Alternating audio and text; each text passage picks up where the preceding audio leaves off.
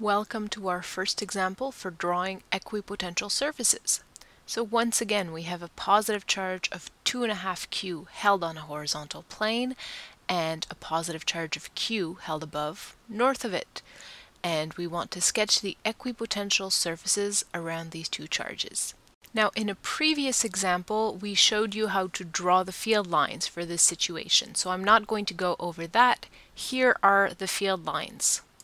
We know that the equipotential surfaces are going to be at 90 degrees to the field lines.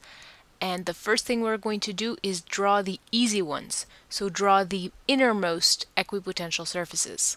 A good trick when it comes to drawing equipotential surfaces is to begin by drawing little lines that are perpendicular to your field lines.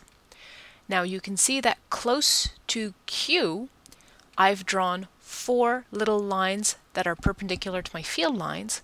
Close to the 2.5 Q, I've drawn sort of the beginning of 2 concentric circles, just using small lines that are perpendicular to my field lines.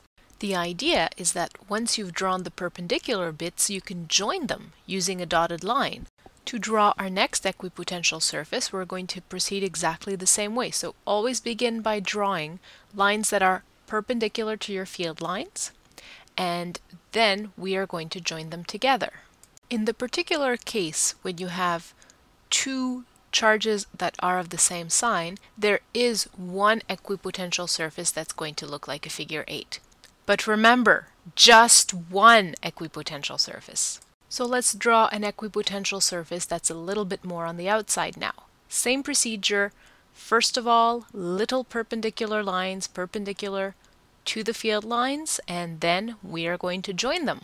When we join our little lines together, we realize that on the outside, the shape of the equipotential surface is kind of like a peanut. We are done. Spread the joy of physics.